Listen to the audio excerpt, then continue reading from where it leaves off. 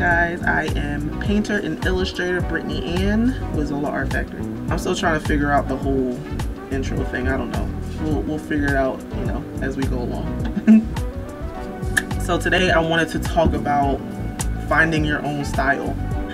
The reason why I wanted to talk about this today is because that's probably like in my top 5 most asked question on Instagram. I don't have a whole lot of followers here on YouTube, but I get tons of questions on my Instagram regarding my work, and that's probably right up there. How did you develop your own style?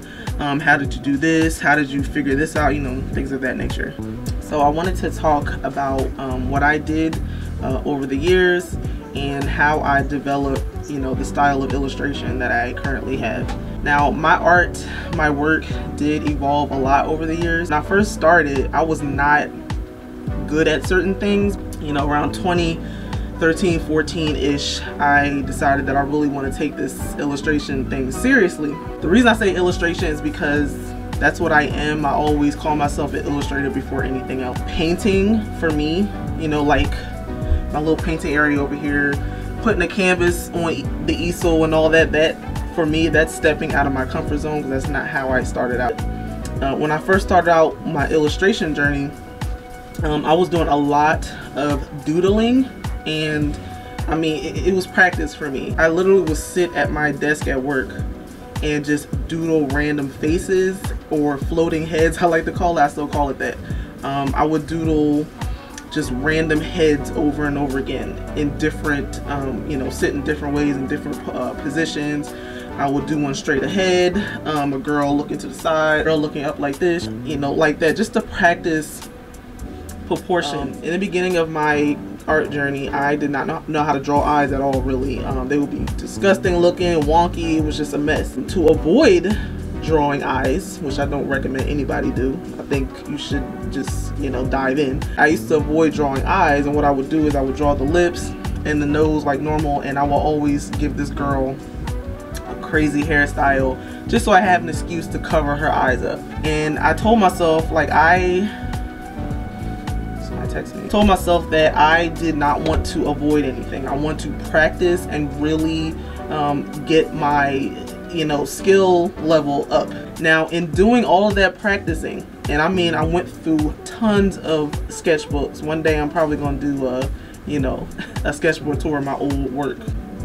But in doing all of that practicing and going through sketchbook after sketchbook and doodle after doodle, I slowly started developing my own style altogether. I have a distinct look with my girls that a lot of people mention. They always say, oh, your eyes. Every time I see a girl with those eyes, I know you did.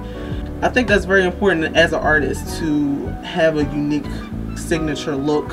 I mean, is it necessary? Not really. I mean, there's illustrators out there who can literally draw anything, and they don't really have a set style. They just draw in all kinds of styles, and that's fine too. I personally like the fact that people can see my work the minute they look at it and say, oh, that's a Zola piece right there. They can tell right away, and I personally like that. I mean, that's just me. I was watching somebody's YouTube video. I can't even remember his name. It was a young man. He called it the same face syndrome or something like that, where an illustrator would be drawing and like all of their characters pretty much have the same face but different characters. I know I have that syndrome. I completely have the same face syndrome. Completely, 100%. All of my girls, even the men that I draw, they all have the same face pretty much. Of course, they're different characters, but you know I did that because they all pretty much have the same face, and I don't find anything wrong with that. If you really think about like cartoons, for example, the illustrators, think of The Simpsons, I don't know, Family Guy. I hate that show so much. You know, certain cartoons, the illustrator pretty much is drawing all the characters pretty much the same. They just have different hair, different skin color, different clothes, you know, so you can, you know, differentiate. What the hell? I can't say that word. Tell that it's a different character, but it's all pretty much the same look, the same face. I feel like I'm rambling. That is probably the #1 answer I give people when they ask me, how do you develop your own style? Practice. Draw a lot. Do it over and over and over. If you are having trouble with a certain part You know, my issue was eyes. Some people's issue was noses. Some people can't draw hands. Some people can't draw feet. I just recommend that you just dive in, continue practicing. Of course, you know, me personally, I'm a self-taught artist. I didn't go to school or anything like that. You know, the last art class I took was in 9th grade, in freshman year of high school. No, and I had to literally buy art books. I have quite a few art books actually that teaches me different styles and different techniques. You know, I studied those books and I looked at YouTube videos, you know, people doing, you know, tutorials and things of that nature, and I kind of picked that up and I just started practicing and doing my own thing. And eventually you develop your own unique signature. One thing I do want to mention in regards to like starting your art journey and you are like looking at other artists as inspiration, we've all been there. I've been there myself. When I first started, my number one inspiration as far as black illustrators was Marcus Prime. I was like obsessed with his work. I still love his work. He was probably my number one inspiration, and I was just starting out, and I found myself quite a few times in the beginning of my career drawing just like him. I think that sometimes when you are a new artist and you're just starting out, it's like the second nature that you look up to another artist so much that you start creating your pieces exactly like them, because you admire their work, and in some instance you want your work to look like theirs. You have to be careful with that. You have to be careful with that, because if you don't discipline yourself to study and develop your own style, you're gonna run into the problem of your work looking like somebody else's. I forgive, you know, newer artists when they do that. I can't count how many times I ran into somebody who was completely drawing exactly like me. There was even instances where somebody just redrew my work altogether. So when I see somebody's work that's inspired by me, I mean, sometimes I'm like, we all do that. Like, if you're an artist and you say I don't care, like, you're lying. I don't care what nobody say, you lying if you look at somebody's work and you know that they are drawing like you, and you gonna sit there saying, whatever, you're lying. I don't want to hear that. But it is what that's what happens. That's just how it is in the art world. You can't be mad. You can't go confronting every single person. You just can't do that. And on top of that, you know, I've done it before in my early career. But what you're not going to do is completely copy off another artist's work. And when I say copy, I'm gonna give you a little story. This literally just happened a few months ago.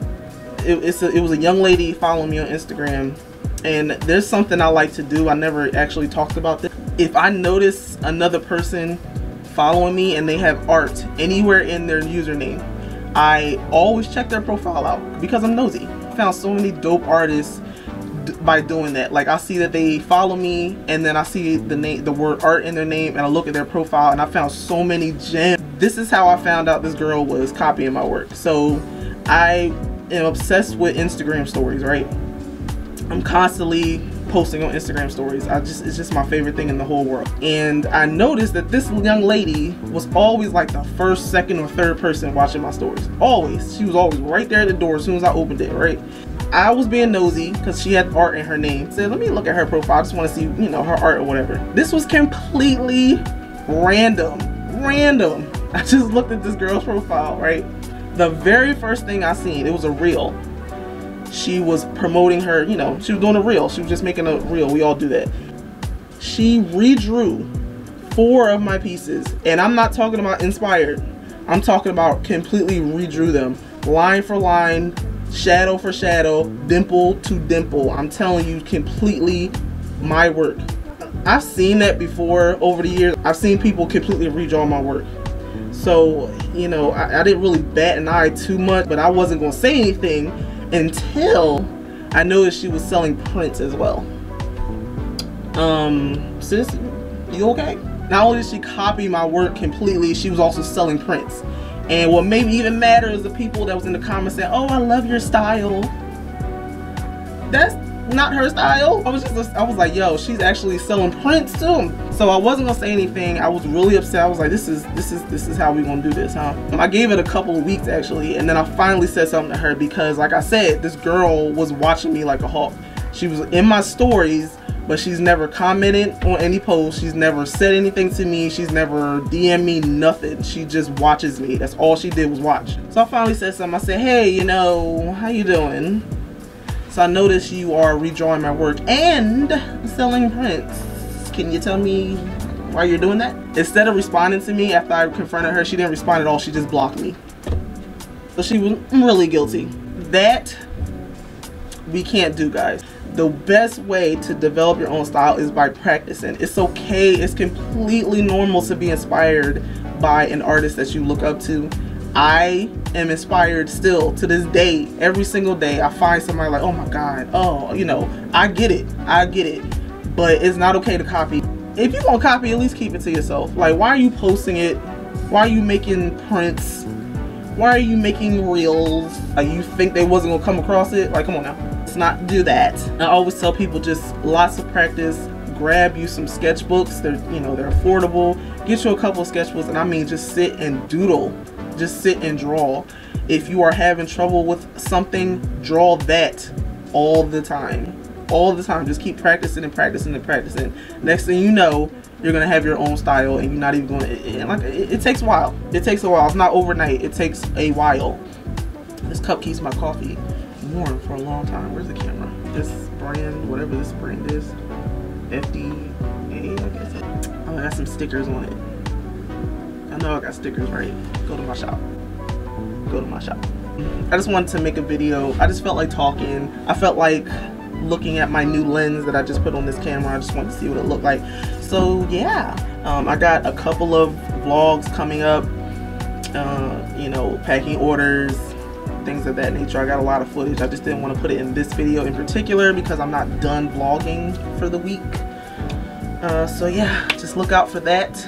If you are not subscribed to me, if you are new here, if you made it to the end of the video, you might as well subscribe. You might as well stay for a while. I'm not too annoying, you know. Like this video if you liked it. Check me out on Instagram. The shop. My shop. The link is in the bio. So yeah, check that out.